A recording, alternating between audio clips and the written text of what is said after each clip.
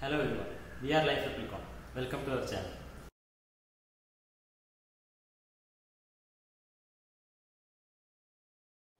So in today's video, I will be explaining and demonstrating how to use a gradient PCR.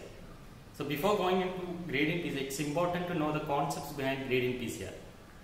So you might be knowing that in normal PCR there are three steps, that is denaturation, annealing and extension. So annealing temperature is the temperature at which the primers bind onto the template. The annealing temperature is dependent on the melting temperature of the primers. So what is melting temperature? Melting temperature is that temperature at which the half of the DNA gets denatured or dissociated. So there is a common assumption that we can set the annealing temperature based on the melting temperature. That is, the annealing temperature will be almost 5 to 7 degrees Celsius less than the melting temperature. But by this method, we can't find an optimal annealing temperature. Why do we need an optimal annealing temperature? If the annealing temperature is very low, it will cause non-specific amplification. That is, the primer will bind to different regions on the template. And if the annealing temperature is too high, the primer won't bind onto the template and it won't give any amplification.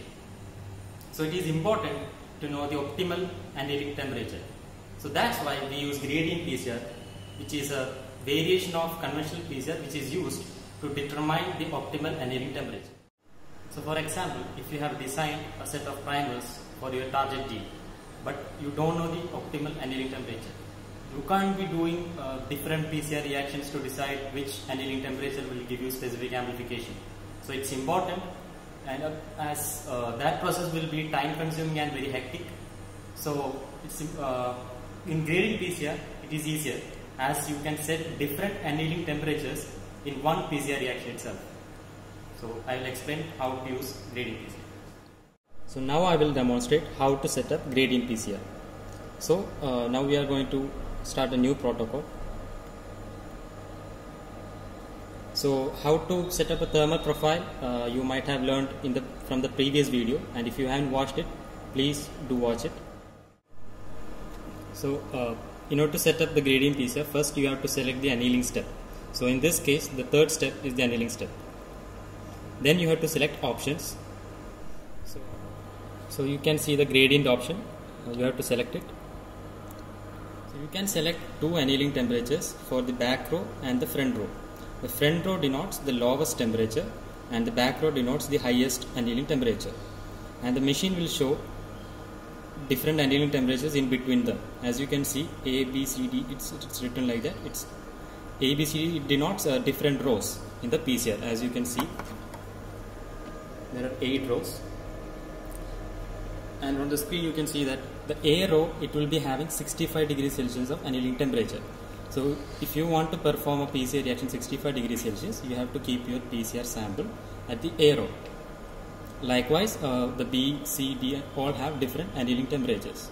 And based on your preferences, you can select the annealing temperatures and do your reactions. So you can see that in one PCR itself, you can perform the reactions at 8 different annealing temperatures at a time. This will reduce the time needed, and it will give us a specific amplification within this annealing temperature.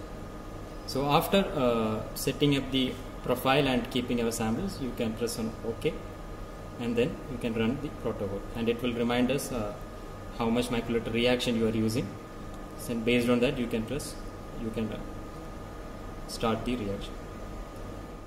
So this is how we set up the gradient PCR.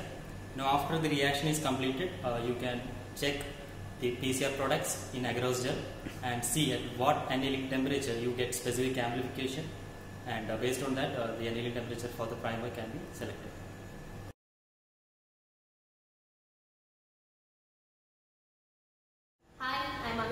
Hello, I am Vinayak. Hi, I am Akshay. Thanks for watching our video. Please like, share, subscribe to our channel.